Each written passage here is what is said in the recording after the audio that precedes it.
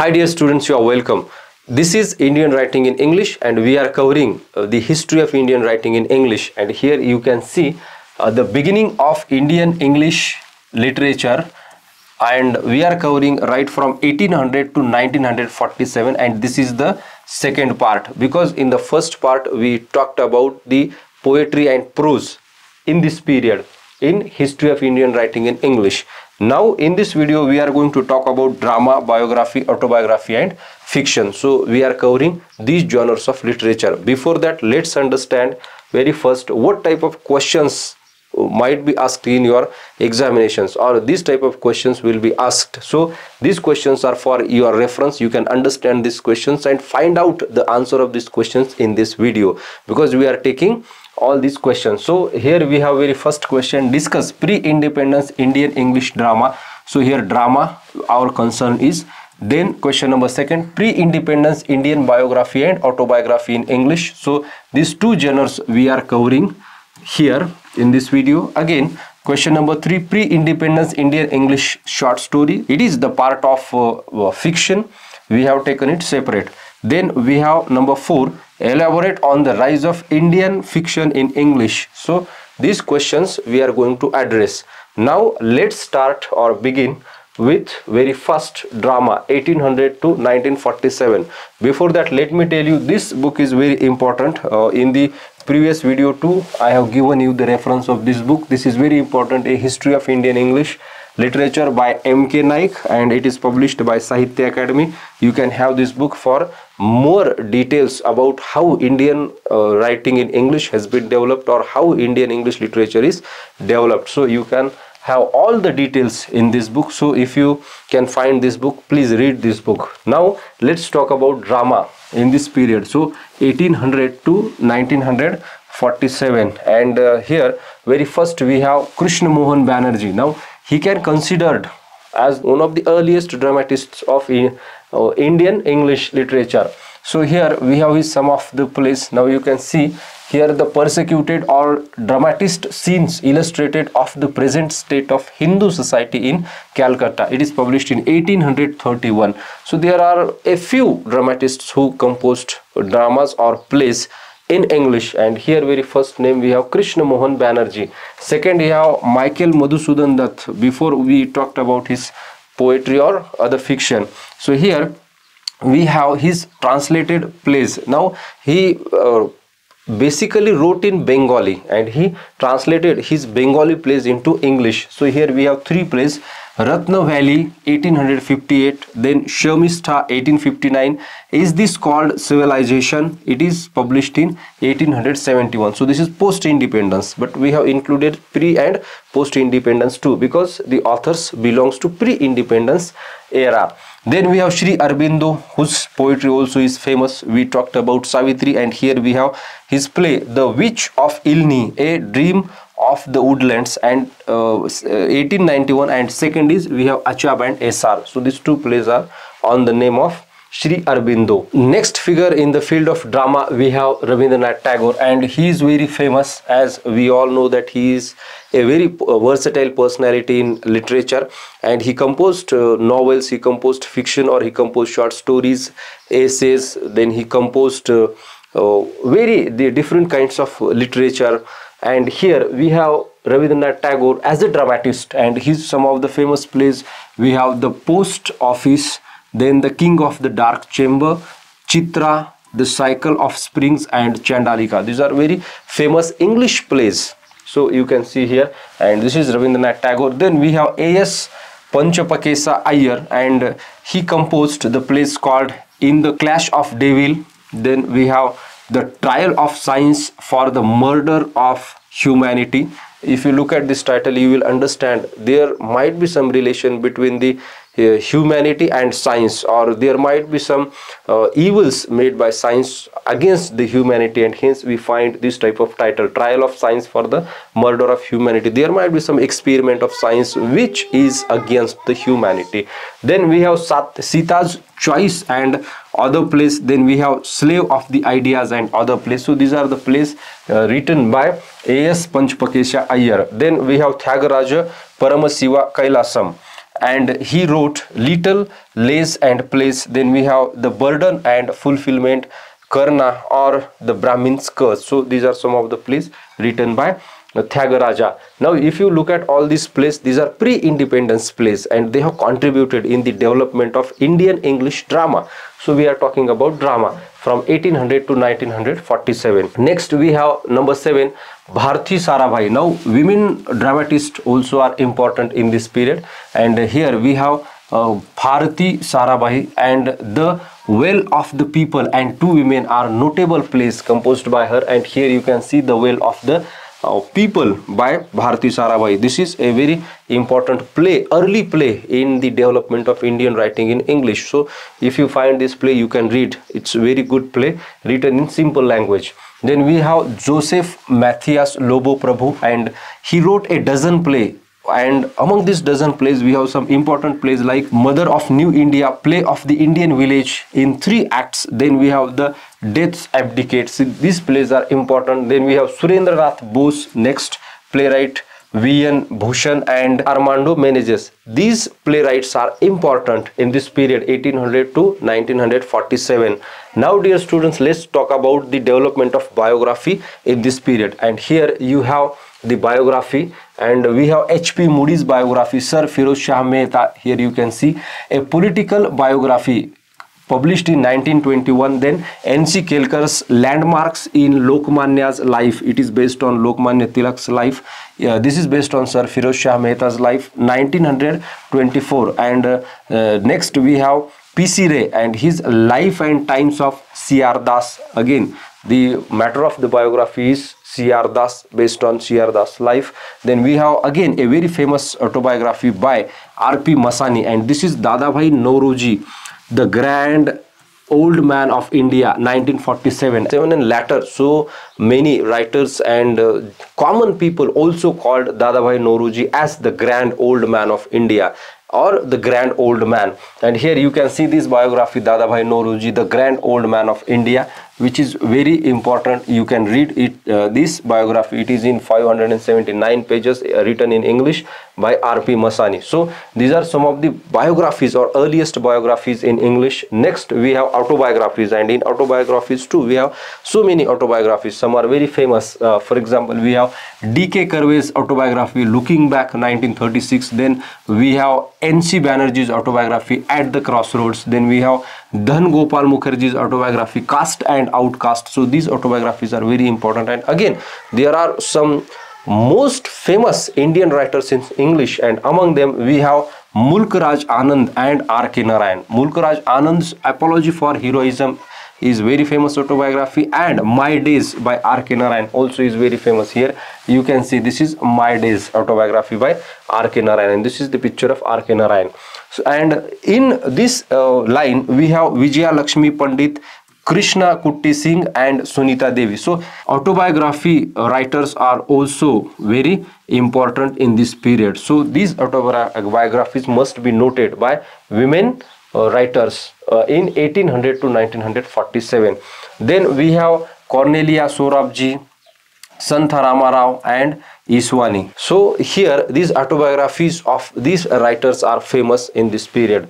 Next we have the fiction, the development of fiction in this particular period, and very first we have Bankim Chandra Chatterjee, and Bankim Chandra Chatterjee's Rajmohan's Wife is considered as the first Indian English novel.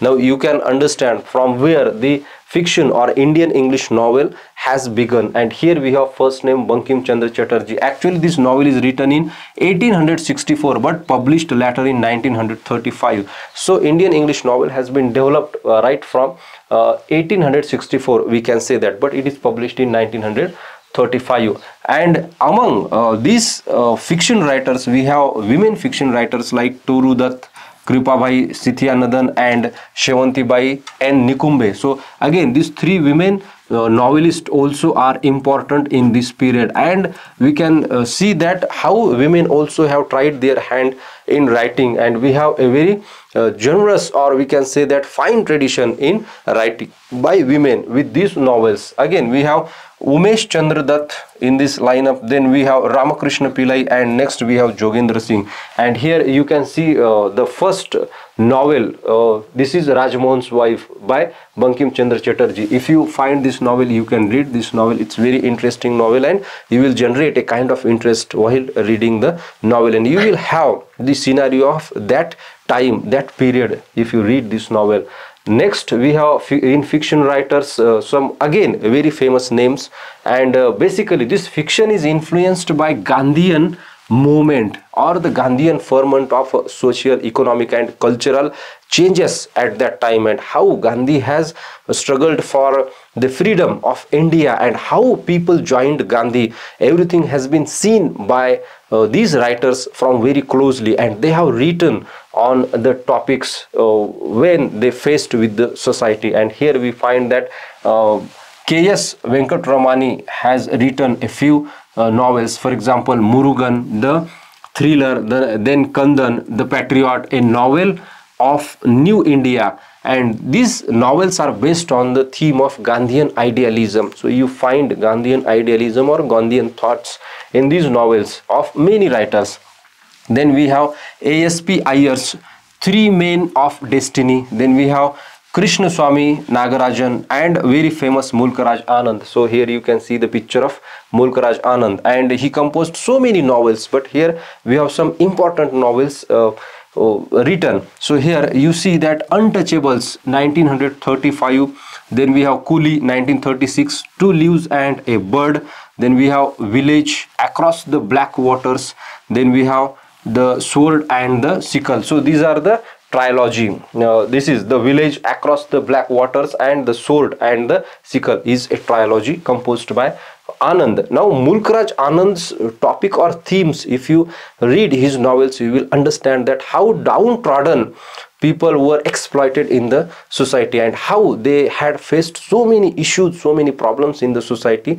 Anand has closely observed the life of these downtrodden and untouchables, and he composed on them. So we can find his characters stating a kind of exploitation in his novels. And here you see that Mulkaraj Anand's title also gives you information about the theme which is included in his novels. For example, The Untouchables, then we have Coolie, Two Leaves and a Bird, then The Village, Across the Black Water. So this type of titles we find in Anand. Next we have R.K. Narayan, again a very famous novelist of the period, and he is the creator of the fictional town called Malgudi. Here you see many in his stories and fiction or novels you find this place Malgudi. It is an imaginary town in South India created by R.K. Narayan. So here we have his some novels: Swami and Friends 1935, The Bachelor of Arts 1937, The Dark Room 1938, The English Teacher 1946. These are the pre-independence novels written by R.K. Narayan. Now we have some post-independence novels, means these novels he composed after India got freedom or India got independence. Now Mr. Sampath, we have post-independence novel. Financial Expert, then we have The Guide, on which we have a Bollywood movie too. You can read this guide or you can watch the movie based on The Guide with the same name, The Guide. Then we have The Man Eater of Malgudi, Waiting for the Mahatma, and Waiting for Mahatma is completely based on a love theme and Gandhian theme. So you can read this Waiting for Mahatma. Now observation and depictions of small details are central points of his fiction, means R.K. Narayan's fictions. You find observation and depiction of small details in his novels, in his writing, in his stories too.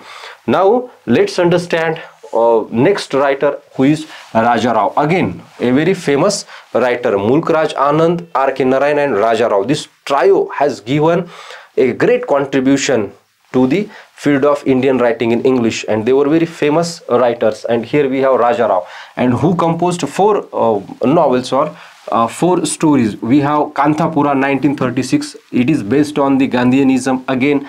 Then The Serpent and the Rope, it's love and marriage theme we find in it. And in post-independence we have The Cat and Shakespeare. It is an attempt at philosophical fiction published in 1965. And we have his number 4th novel, Comrade Kirillov 1926, and its theme is based on communism. As you see the title, Comrade Kirillov. Kirillov is a Russian title, and Comrade you can know, and this is based on the communism. Now Raja Rao is the recipient of so many prestigious awards. For example, he received Sahitya Academy Award in 1964, then he received Padma Bhushan in 1969 and the Padma Vibhushan in 2007. So he is the writer of grand stature, here we can see, and this is Raja Rao. Now dear students, let's understand the short story in this period. We have divided fiction into two parts. One is novel and the second is short story. And here we have some of the famous short story writers. For example, T.L. Natesan, The Children of Kaveri, Create Cheers. This depicts the rustic life of Tamil Nadu by Natesan. And next we have A.S.P. Iyer again, who is a fiction writer. He has 3 collections on his name. Indian After Dinner Stories, then Sense in Sex and Other Stories, then we have The Finger of Destiny and Other Stories. These 3 collections are composed by A.S.P. Iyer, and these are very important collections in early Indian writing in English. Then we have S.K. Chetur's short story collections. For example, we have Muffled Drums and Other Stories, The Cobras of Dharma Shevi and Other Stories, then Mango Seed and Other Stories, Stories of Village Feuds, Murders and Legends. So what you find in these stories, you have village feuds, murderers and legends. So these stories are thrilling stories by S.K. Chetur, and here you have Indian After Dinner Stories by A.S. Panchapakesha Iyer. So this is also a very important short story collection. If you find, you can read it. Next stories we have by K.S. Venkatramani, again K. Natarajan, then Manjeri Iswaran, a women short story writer, and Mulkaraj Anand. Again, Mulkaraj Anand is famous for his fiction, and he has composed so many short story collections, including The Lost Child and Other Stories, The Barbers' Trade Union and Other Stories, The Tractor and the Corn Goddess and Other Stories. Then we have Power of Darkness and Other Stories, Reflections on the Golden Bed and Other Stories, Lajwanti and Other Stories, Between Tears and Other Stories. So these are 7 short story collections which are very famous by Mulkaraj Anand, and here you have The Barbers' Trade Union and Other Stories, a collection, and you can read this collection or a few stories from this collection so that you can understand the very time of Mulkaraj Anand and how he composed, what kind of characters he included in this short story. So these are the important short story writers, and next we have and these are the last short story writers in our video. So here we have again R.K. Narayan, a very famous fiction writer, and he wrote the story collections like Cyclone and Other Stories, Dodo and Other Stories, Malgudi Days and Astrologer's Day and Other Stories, Lolly Road and Other Stories, A Horse and Two Goats. So this Astrologer's Day and Other Stories also is a very famous short story collection. And here you can see Cow of the Barricades by Raja Rao, who is a next short story writer. The Cow of the Barricades and Other Stories, very famous, 1947. Then we have The Policeman and the Rose, 1978. Then we have the last short story writer in this series, K.A. Abbas, and he wrote some short story collections like Rice and Other Stories, Cages of Freedom and Other Stories. Then we have 1000 Nights on the Bed of Stones and Other Stories, The Black Sun and Other Stories. So these story collections have been composed by K.A. Abbas. So you can read any of this story to understand the development of short story writing in the pre-independence period, that is 1800 to 1947. So this is all about the short story writers, biography writers, then autobiography writers who have composed fiction. I hope you understand all these writers. If you have any problem, any query, you can comment below in the comment section. I will answer to your comments. So let's meet in the next video. Thank you very much.